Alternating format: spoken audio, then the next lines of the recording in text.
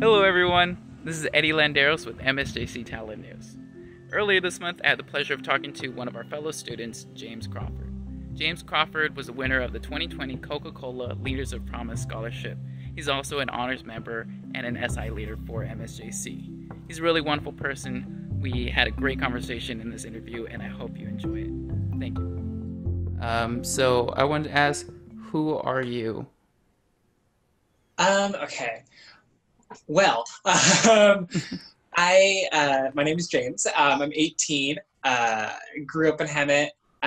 This is my first year at MSJC, first full year. I'm pursuing a degree in political science, and I'm a relatively boring person. If I'm being honest, I watch the news for fun, and I'm a caffeine addict. Like that's pretty much Gotcha. that sums me up pretty well.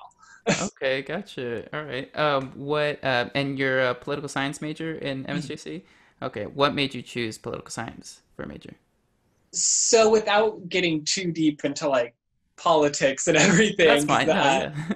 uh, I've always been fascinated with history and with I didn't know it at the time because I didn't have a word for it, but with government, with politics, with different theories, and just the way that people, especially within government, act and react to one another. That's always just been so interesting to me. Uh, and I think what kind of set my life into motion a little bit was when President Trump won in 2016. Mm, To be quite honest, I didn't like him, still don't like him. And so it really sort of forced me to reflect and say to myself, like, what can I do mm, to sort of counteract what I'm seeing that I don't like? I was like, yeah. well, I don't like what's going on. What can I do? Now, are you looking to get into legislation or like lobbying and the actual world of politics? Or are you using it to take it to the community? So yeah, that's a great question. So I currently serve on the executive board for the Hemet San Jacinto Democrats. I'm a part of different subcommittees, mostly with voter registration and like youth outreach is Well, typically what I do. Um, I would definitely say I'm involved politically in the community. I was a community team leader for the Elizabeth Warren campaign wow. when she was still running for president. I've helped out with various state assembly and city council campaigns. So yeah, I'm definitely involved in the Wow. community. So you have a lot of experience with politics or just political science in general, and and this was before or after you changed your major, or just started your major and figured out that's what you wanted to do. It's a bit interesting. So for the longest time, I thought I was going to go to school for theater. Mm. And I was actually going to go into theater and either be a theater teacher or pursue professional acting. And I went to a liberal arts boarding school for theater. Like it was like this whole thing. But I think because like I mentioned, I've always been interested in history and Hmm. politics, Absolutely. and obviously the examples I gave that sort of set me into motion a little bit. So I had been a part of the Democrat Club um, before I came to MSJC, and then I came to MSJC and I thought my ambitious goals that I was going to do political science and theater Hmm. and sort of double major that. Yeah, no, that wasn't going to Okay. happen. So I think after, uh, and then while at MSJC, I've done my other stuff on like political campaigns. So sort of a mix. It's Sort of been like mix. a weird little roller coaster. Yeah. Okay. Yeah, and of course that's what college is all about. That's what growing is all about. You just learn in all those pockets. With political science major, a lot of times with students, they pick a major, they start out with a major, and then they find out, oh, this isn't what I wanted to do. This is totally like the opposite of what I wanted to do. But in your case, it seems like you're very proactive, and you know that this is what I wanted to, this is what I want to do. And is that still the case for you? Yeah. It most definitely is. I think since being at MSJC and taking more political science classes and sort of delving more into like the logistics of political science and studying it more, I have such a deeper appreciation for it. Mm-hmm. And it just encourages me to go out and do everything I'm already doing even more. So yeah. That's really cool. And when you first started out, or when you thought about it, did you feel like you would accomplish everything you've accomplished today? Were you nervous about it? How was that breakthrough? I don't know if I really set any expectations. Mm, I feel like you never see young people involved in politics yeah. that much. I mean, a majority is older people, and so I think going in, I didn't set any expectations, just because I was like, oh well, there's no other like young people anyway. So who even knows if I'm even gonna fit in to the Mm, political realm? Like, so I just sort of went in zero expectations, and it turned out to be great. So that's I awesome. Yeah. guess that's a key to life. Don't have expectations. I don't know. No, that's great. Yeah, because once you set those expectations, sometimes they just backfire because you're like, oh, I never made it. You set the goals too high. So yeah, just doing it is kind of the first step. So really, yeah, that's great. I'm proud for you and happy for you. Well, Um, thank you. and then speaking on that too, you are also involved in other things at MSJC. If I'm not mistaken, you're SI. You're involved in honors enrichment. Um, Hmm. Okay, and then you're also involved in theater at MSJC. Yeah, so I work as an SI leader. This semester, I'm going to be an SI mentor. And like you mentioned, I'm a part of the honors enrichment program. This semester, I'm also going to be a mentor for that. I'm a part of PTK. And I have done some of the plays at MSJC. So yeah, everything you said Wow. is Okay. correct. Yeah. Gotcha. All right. Yeah. So let's start with SI. What do you like about SI? How did you get started with it? Yeah, so I didn't know what it was, right, until I had my History 101, and there was an SI leader attached to the class, Hmm. and I didn't have any friends because this was my very first semester last Okay. fall, and so I didn't have any friends. So I went to SI thinking like, oh, like I don't really know like what this is, but maybe I'll make some friends, Cool. just because I was that desperate. And it turned out that I did make friends there, which is good, but it ended up helping me in that history class so much. And it was something that I looked forward to. And when applications for the new semester came around, the SI leader, who was my leader, encouraged me to apply, and so I did, and here I am. But yeah, no, SI, it's such a welcoming community and group of people. We really are, it sounds really cliche, but we really are sort of like a little family unit. It's incredible. Everyone's so open-minded and diverse and so smart, and just engaged in what they do. And it's really sort of incredible that I get to work with such amazing people. That's really cool. Yeah. Yeah, I've heard a lot of great things about SI. I know Alyse from the Talon, she's also an SI. A lot of people that I know are in SI, and every one of them says, that's a great place to, build a community and also just help others that want to succeed. So, yeah. And does that work with honors enrichment? Because I see a lot of that too, where students are involved in both SI and honors enrichment. So, how did you get started with honors enrichment? Yeah, so I I've always loved academics. Um, I've always been sort of a little bit nerdy, and so I was like, and I was in high school. I was in the AP classes, the honors classes, and so I was like, well, I might as well just continue to do that. Hmm. And also, I heard it from my counselor that it would be beneficial for when I transfer. Oh yeah, So I absolutely. was like, there's so many pros. Why not just sign up or apply to be a part of the program? Hmm. Um, and so yeah, and so I've noticed too a lot of overlap between SI and the honors program, and I think it's because the people in both programs tend to be so involved in their academics, and they care so much about a variety of different disciplines, and they actually want to learn on a deeper level the material. Um, Mm. and so I think that that's why there's so much overlap.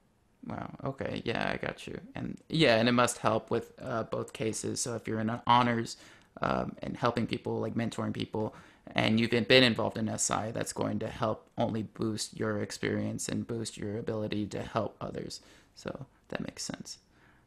Now, with that too, something else that boosts that I found in my personal experience is theater. Because I was involved in theater in high school, and I learned a lot just with being social and improving. Has that helped with you in like getting started in political science, and also just getting started being involved in the community college? Oh yeah, most definitely. I've done theater for uh, probably about the last 8 or 9 years. Like I mentioned, I went to this liberal arts boarding high school that Yeah. was specific for like theater and like different art programs. It was a thing, but it really helps you become comfortable in your own skin, right? And I'm not afraid to look a fool in front of Yeah. others because of that experience. And I think it helps to. You mentioned your communications major, and I've noticed. Theaters help me just talk, to be able to talk to other people, to make my voice heard, and to be comfortable with doing so. Um, so yeah. Okay. Yeah. Yeah. I have the same feelings. It's just it's you kind of just shake it off, especially after being on stage. You know, whether you're wearing costumes or just like having that spotlight on you. It's like, okay, I got to do something, or I'm just going to run away from it.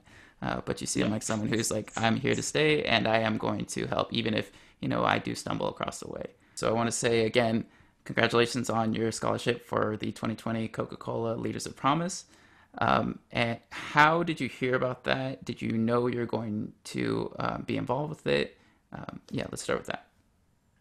Yeah, so I heard about it from my counselor, um, and I'm sure it popped up on like the Honors Enrichment Canvas shell. I'm sure it popped up many places, but I remember actually like comprehending what it was from my counselor, Okay. uh, and so I was like, oh. $1,000, that sounds cool, like I'll apply.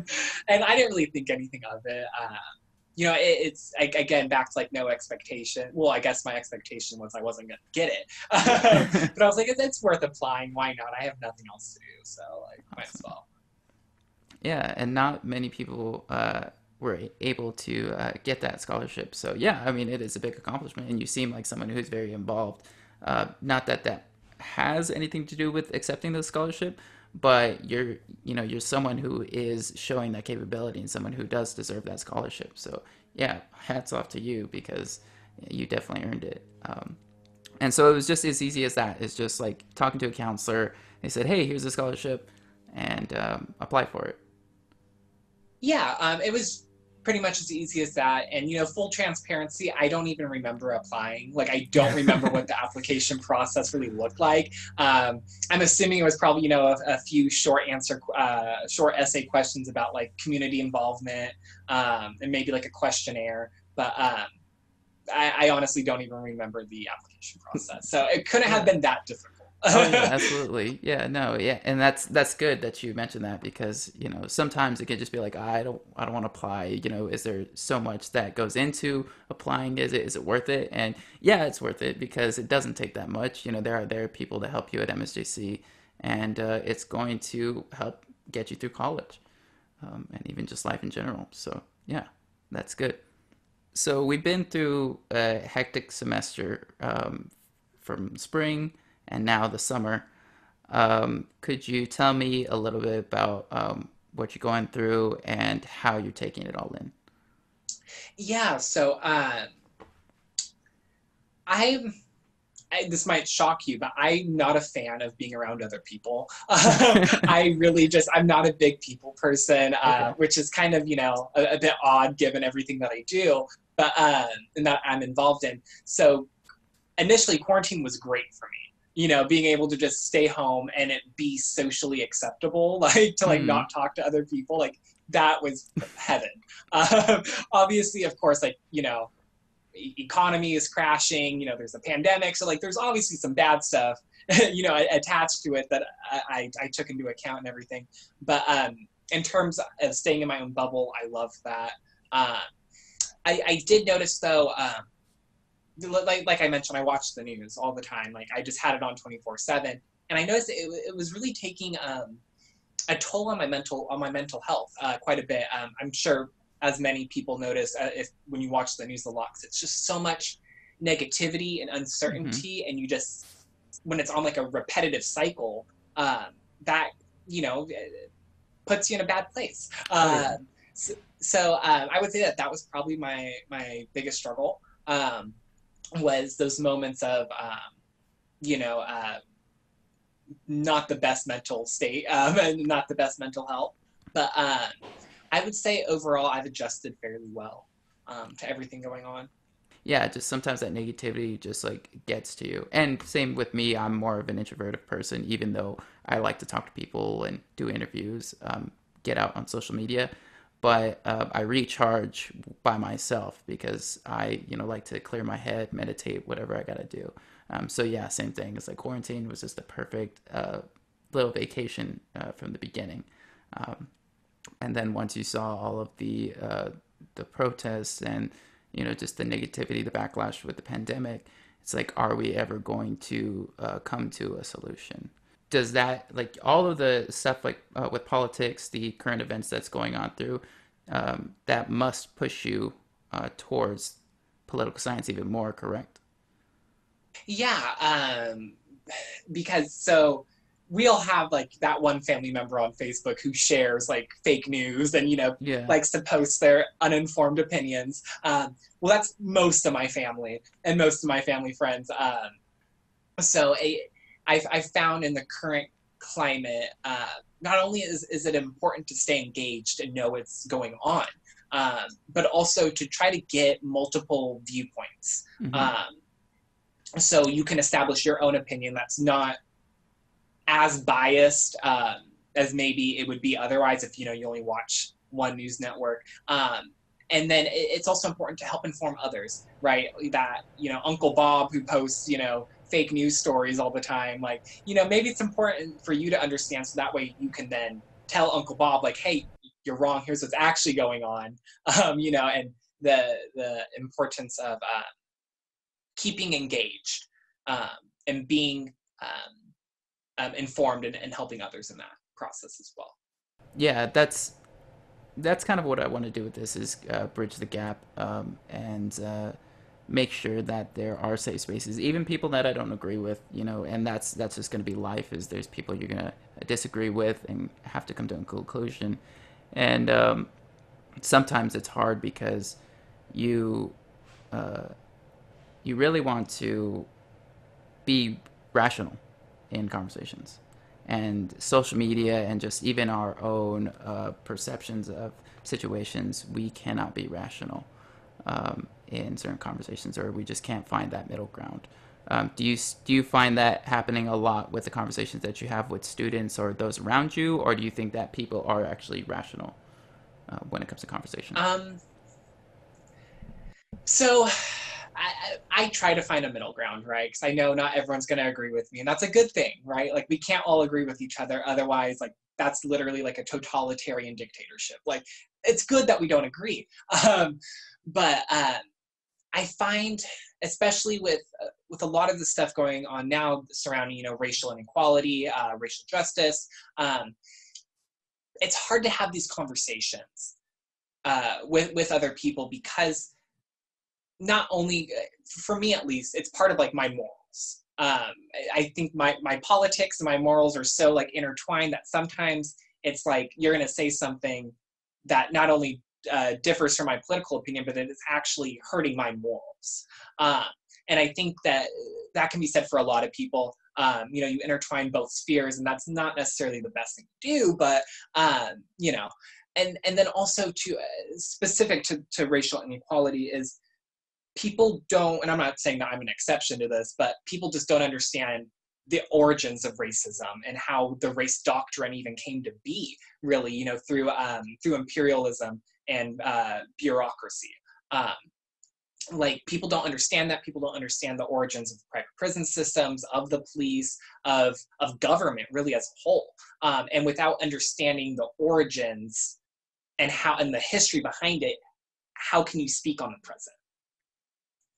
And I feel like a lot of people just don't want to take the time or the effort or, possibly burst their own like little safe bubble of tunnel vision that they put themselves in.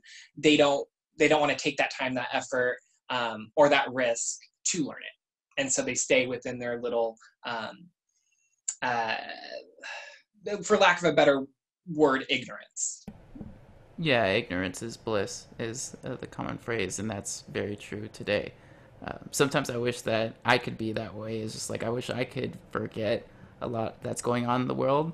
You know, it's like, because it's a lot of burdens to bear, and a lot of them you can't control. But at the same time, it's just you do take from those world events, you do take from the news that you learn, and just try to become a better person for the community around you. So, you know, it's hard to be ignorant, and you know, a lot of times I do come to that conclusion of like, you know what, I really don't, because I want to change.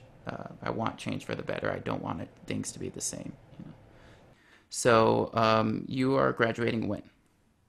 I plan to graduate this coming spring. This coming spring. Okay, perfect.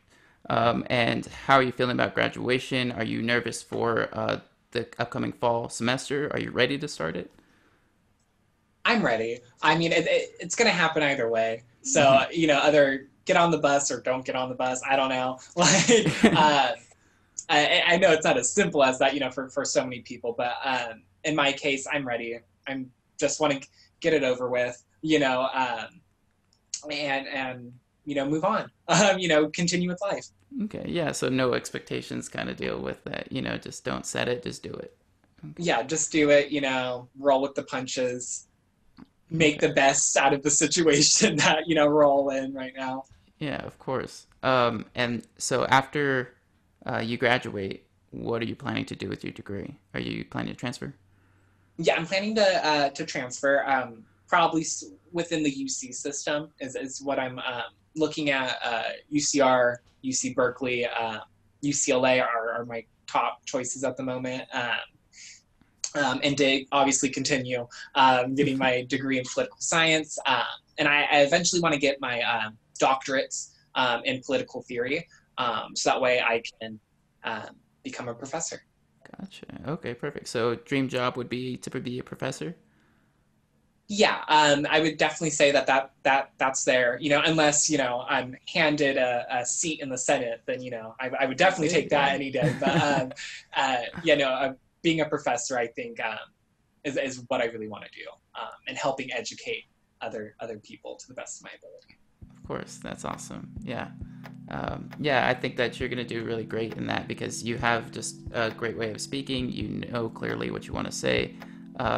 And we obviously don't have that in politics, really, you know, just to say. But yeah, no, you're very pleasant to talk to, and I do believe that you'll go far with your degree.